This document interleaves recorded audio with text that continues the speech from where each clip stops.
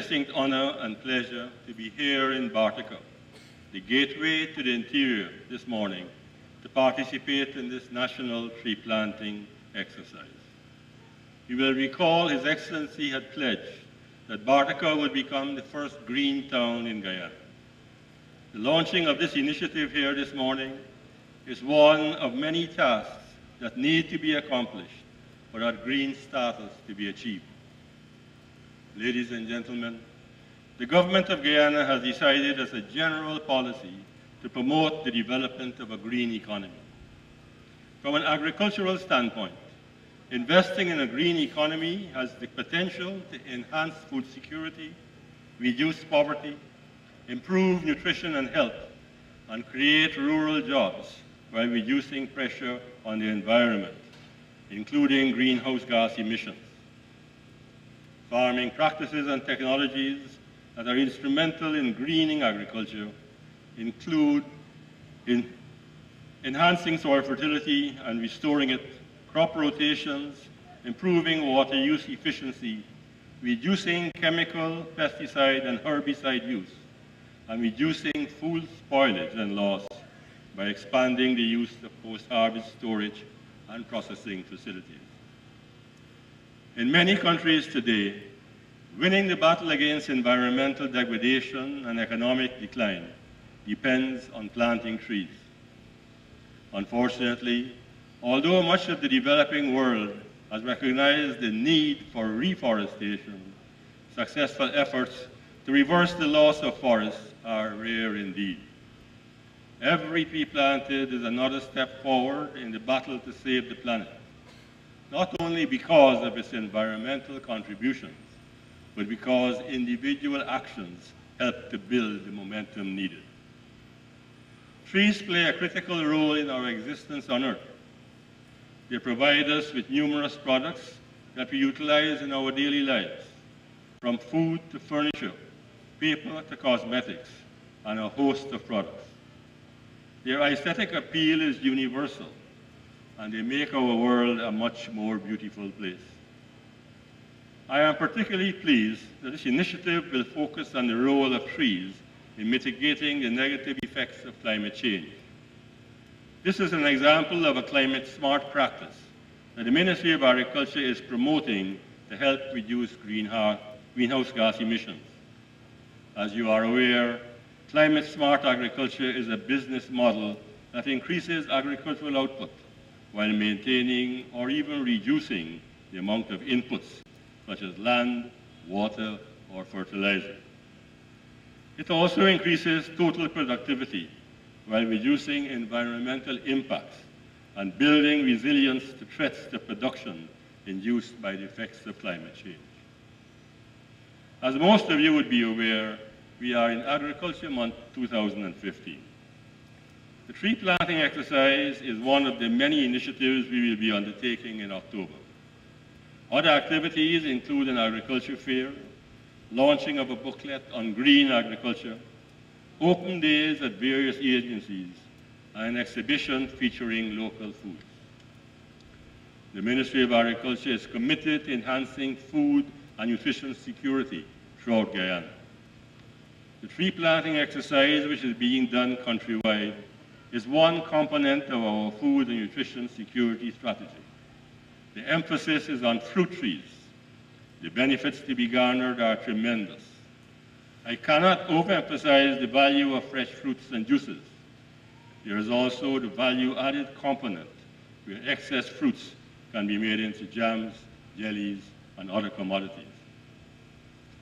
The Ministry of Agriculture is the main agency responsible for executing this project, especially the extension officers in the different regions, research scientists, crop reporters, agricultural field assistants, etc.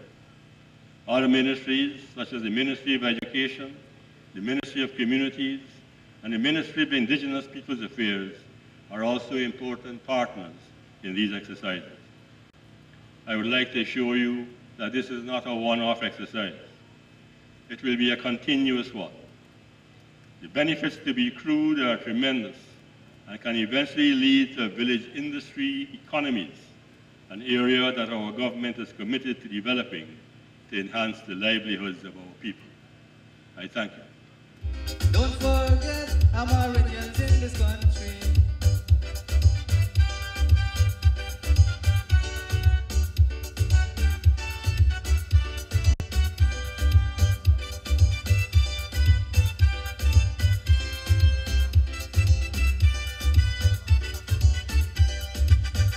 Just remember your love and our dignity.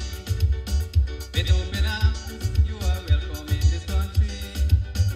Just remember our love and our dignity. Don't forget Americans in this country. Well, Bartica, it's always good to be back here where it all started. As I told you when I was campaigning, I dream about this place. I dream about Bartica. When I got married 45 years ago, I brought my wife here on what used to be called the Golden Beach. My first child took her first gulp of water. I won't bring her back now to take a gulp of water at the Golden Beach. But after you all finish this campaign, I'll bring her back because you're all going to clean up the river and clean up the beach. But it's always good to be back here in Bartica. So you know why I came. You know why all the cabinet ministers are here. You know why we gathered today. Because once again, Bartica is going to take the lead. Bartica is going to take the lead in making Guyana a green country again. Not only the gateway to the hinterland, but the gateway to a new technology. Madam Chairperson, Minister of Agriculture, Vice President, Ministers, Regional Chairman Gordon Bradford, REO, Regional Democratic Councillors, Presidential Advisor on the Environment, school children. I was so happy that school children greeted me along the way. I asked them what they were doing at school on Saturday morning. They said they come to plant trees. Oh, that made me so happy. Non-governmental organizations, I saw a lion. Yeah, 3 lions. No tigers, no jaguars, but 3 lions. More? All right. Members of civil society, fellow residents of Bartica. Let me start by congratulating the Honorable Noel Holder and the officials of the Ministry of Agriculture for making this event possible. Congratulations, Ministry of Agriculture. Congratulations, Noel. Let me also congratulate the Regional Democratic Council for the Cuyuni-Mazaruni region for bringing out thousands of supporters. I'm sure there must be thousands somewhere, not here today. But I know Gordon did his best to mobilize the residents of this city, this town. I call you a town because in next year, April, you will be a town. That's a promise. I promise to come back and I come back. I promise you could be a town, you'll be a town. But let me tell you one thing.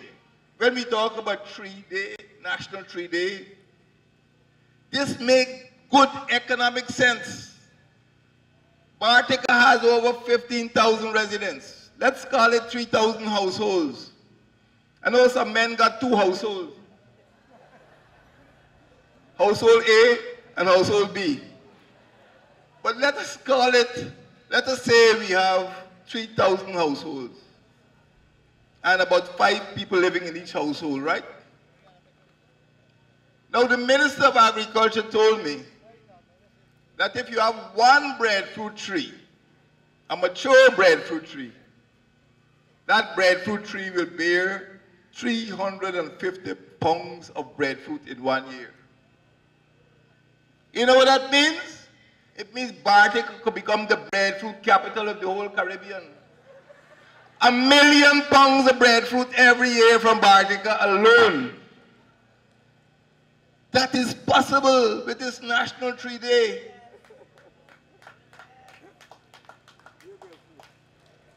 When your baby born, must get a baby breadfruit pop.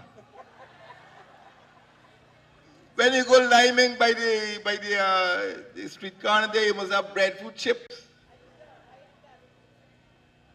And look at her size. She eat breadfruit when she's small. And she grew up to be fit and healthy.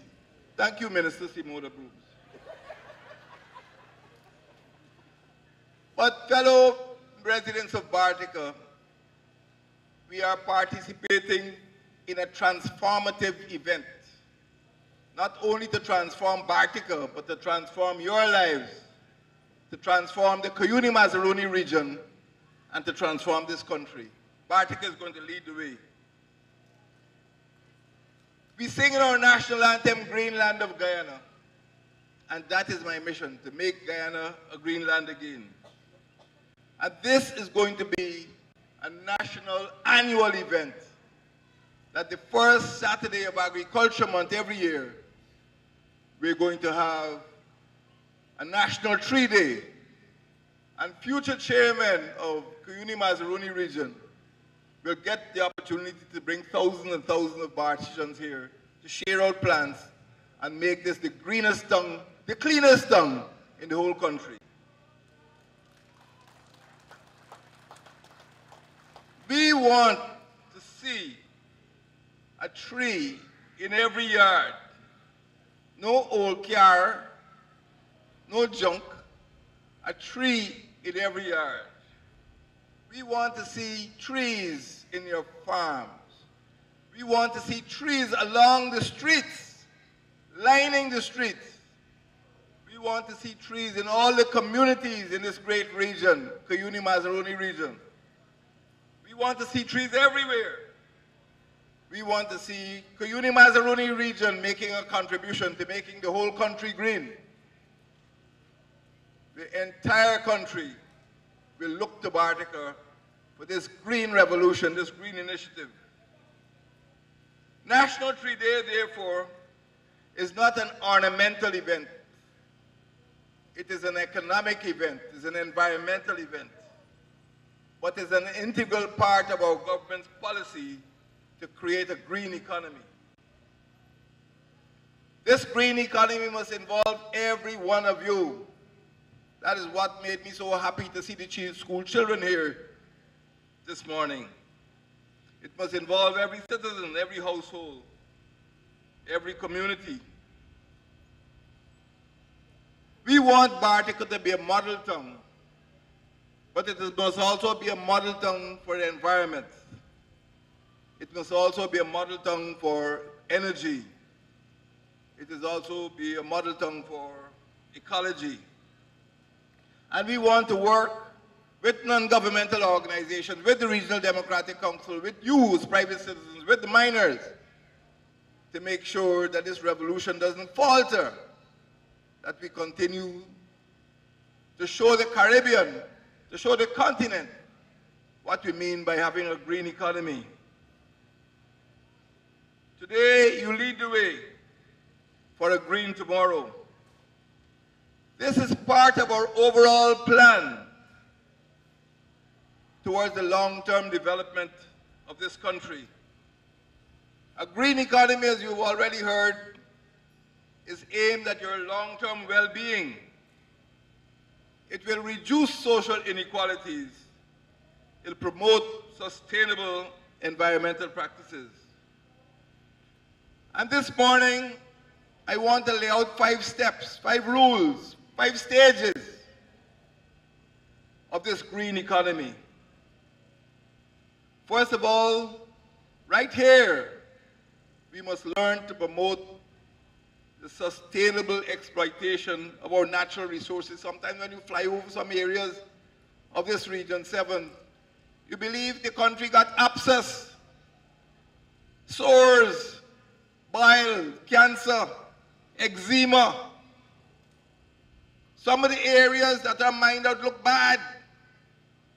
It means that we're not practicing sustainable exploitation of our natural resources. We must have, alongside mining, a program for reforestation, a program for solid waste management, and the disposal of all these toxic chemicals. Bartica suffered 20 years ago when there's a terrible accident upriver. And you have to be the watchdogs of your environment to make sure that there are no more environmental accidents brought about because of poor practices in the exploitation of natural resources. Hardly a week pass, you don't hear about some cave-in. You don't hear about some turbidity. Turbidity is a long word meaning nasty water. The water is dirty. It looks like chocolate when you're flying over. And we must ensure that our miners use sustainable practices, environmentally sound practices, to ensure that even though we have to break the egg to get the omelette, we don't have to mess up the whole environment in doing so. We all know that gold is subject to market fluctuation. And right now, a lot of miners are finding it hard. But when the prices are high, you must insist that they employ sound environmental practices. When they mine out an area, it could be replanted. Not only in good times, but also in bad times. Let us make sure that this country is left in a condition that we like to hand it over to our children, because we can't take this where we're going. We are only the trustees. We are only the custodians of the environment. Just as we got it from our foreparents, we must pass it on to our grandchildren. And that is why we have announced that there will be a sovereign wealth fund. So even if you make $1, well, nowadays dollar ain't got no value. Even if you make $1,000, you will put aside something in something called a sovereign wealth fund, so that your children must never be poor again. Whatever we earn from gold or diamonds or timber, we must put aside some bit in the sovereign wealth fund. Oil is coming. Maduro smell the oil. But it's you oil, you and your picnic them. So we have to keep, don't worry with the kuras. We can get more kuras, but we can't get more oil. So we have to protect our natural resources. The second rule that you must follow in Bartica is that you have to ensure that this green economy, you have to protect the environment to make sure that the miners who are working in the pits, in the mines, in the rivers, are kept safe from sudden death. We must ensure that they don't dump waste into the rivers. Many of our indigenous people depend on rivers for drinking water, for bathing, for washing their clothes, for swimming. And we must make sure that that water remains as far as humanly possible. We keep that water clean. We keep our communities clean. Ask Mr. Gordon Bradford. As soon as he says the regatta, I said, make sure you have bins, make sure you have black plastic bags. I don't want to see any styrofoam when I landed Bartica Stelling. Thank you for clapping. Thank you for your applause. When I landed Bartica Stelling, I mustn't see plastic and styrofoam. When I go to Golden Beach, I mustn't see plastic. When I'm coming down from the airport, I don't want to see plastics. We have to have a good solid waste program. And this is rule number 2, that you have to ensure that solid waste is carefully disposed of. And I hope that in weeks to come, we will be able to introduce recycling practices so that all of your plastics could be recycled and used for some other purpose. All your paper could be recycled and used for all some other purposes. And let me tell the shopkeepers, the time will come very soon when you wouldn't be able to see styrofoam. You got to smuggle styrofoam in your girdle to bring it in Guyana. You know, people smuggle things in the girdle. Well, that's the only way styrofoam can come in this country. When you go to buy food, it will be in cardboard because the cardboard will be dissolved, it could be destroyed. But styrofoam stay forever. So that is rule number 2. Rule number 3 is to promote sustainable energy. You see this thing that burning y'all that got y'all so hot is free, but it's energy. The sun is energy. This watch I have here, all that you have to do is put it in the sun here and it starts to work. It's a solar watch. I don't have to wind it up. I don't have to put in battery. It's a solar watch. As long as I have sunlight, this watch will work. And this was my promise to you. When I came back here after the elections, this is the first place I came to say thank you after the elections. Y'all give me bad name. People ask me why I always going to Bartica. I said, what do you think? I love Bartica. But let me tell you this. Your school, your hospital, your restaurant, your police station, your short-time place, everywhere must get solar energy, solar light.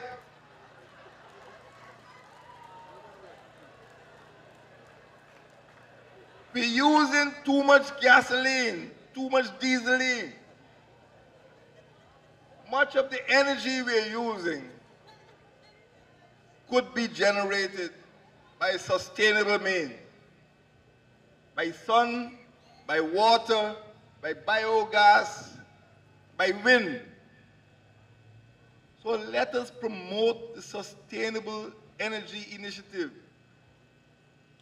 Solar panels are not little toys or trinkets you give people at Christmas time. I want to see a whole solar farm at Bartica, generating light for all these 3,000 households. Huge farms, huge wind farm, not one solar panel, a huge farm. So when I come back to the schools, I will see a huge farm pushing the light, pushing the computers, and making sure that we do not have to bring fossil fuels like gasoline and diesel and kerosene back into this community. This is old technology, Bartica. It is not new.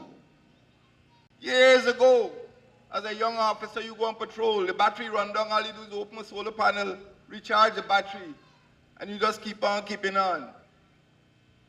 Because the sun can generate a form of energy which you can use without using fuel.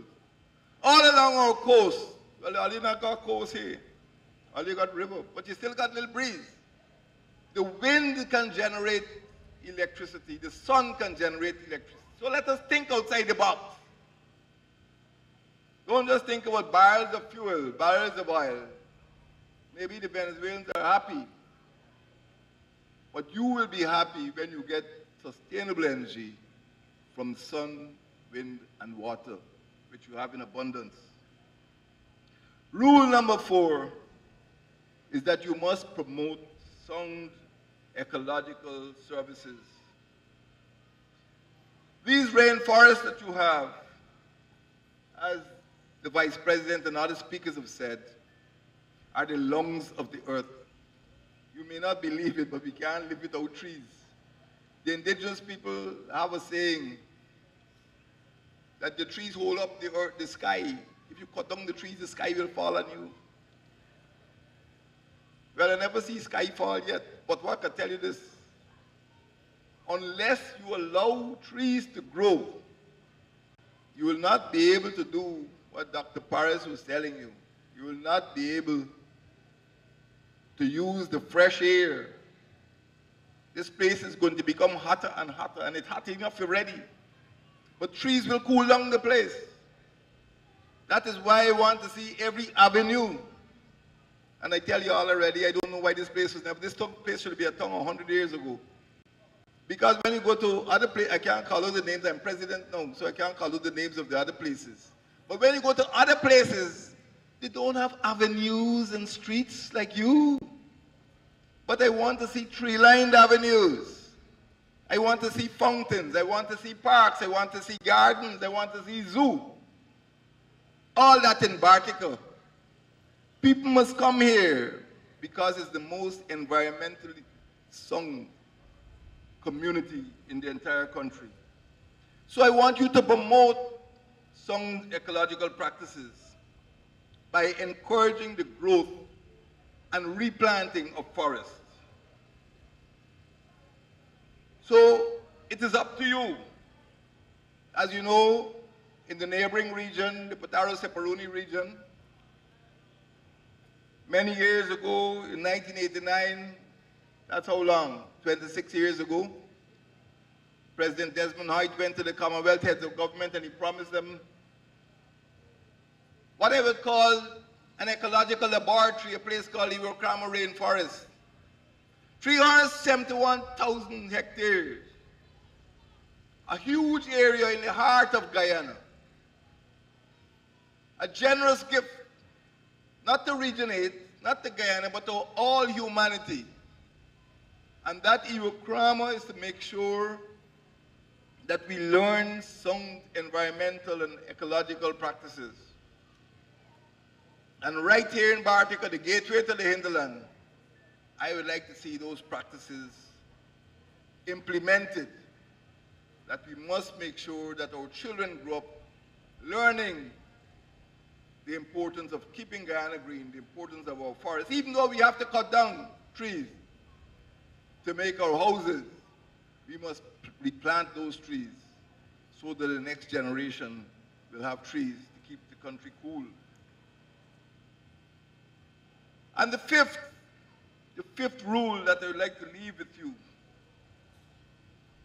is about green technologies. When I speak about green technologies, I speak about energy-saving bulbs. When I speak about green technologies, I speak about offices which use more computers than paper.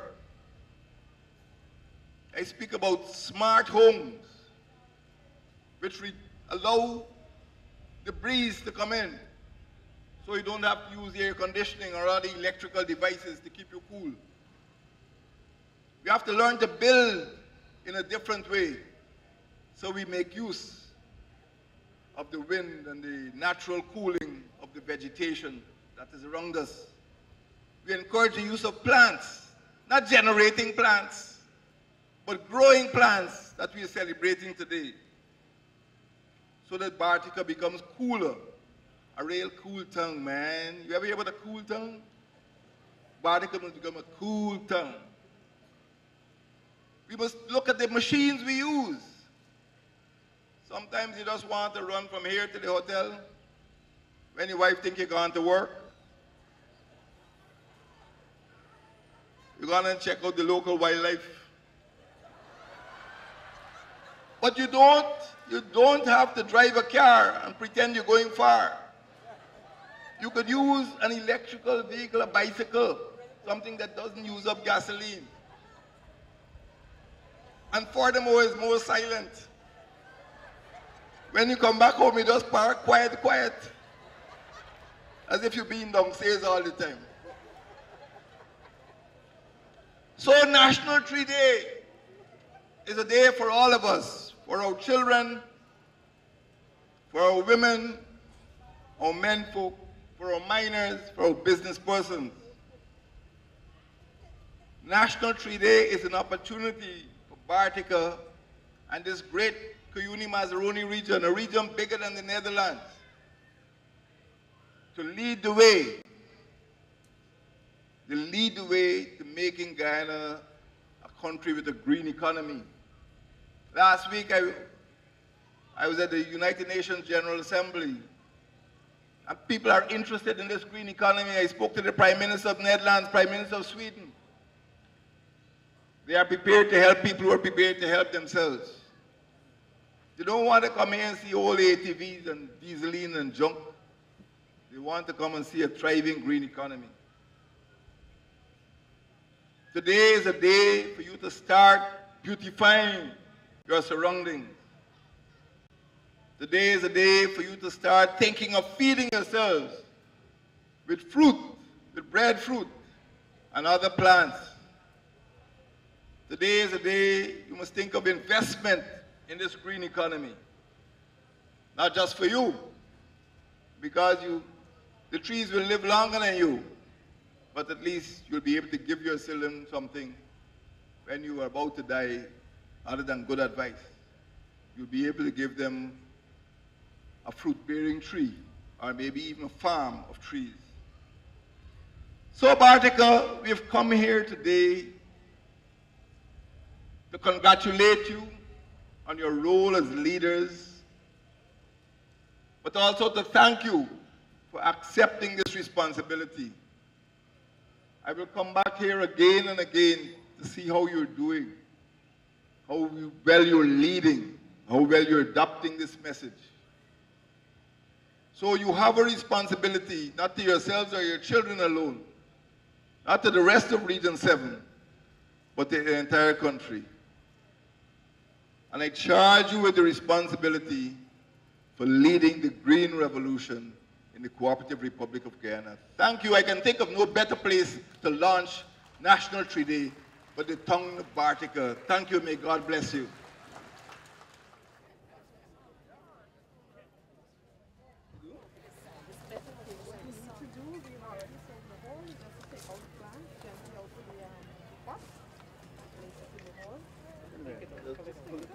Yeah, it's already.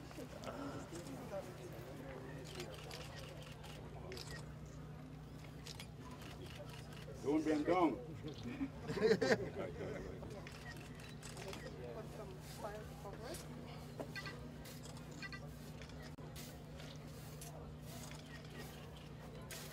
May I see dog coffee and hole in the yard?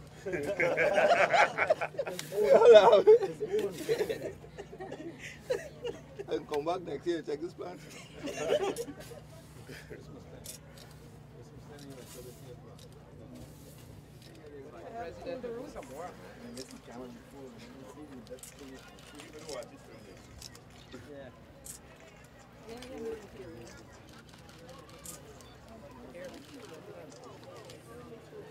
That's enough? Yes, Thank you. All right. Yes, wonderful.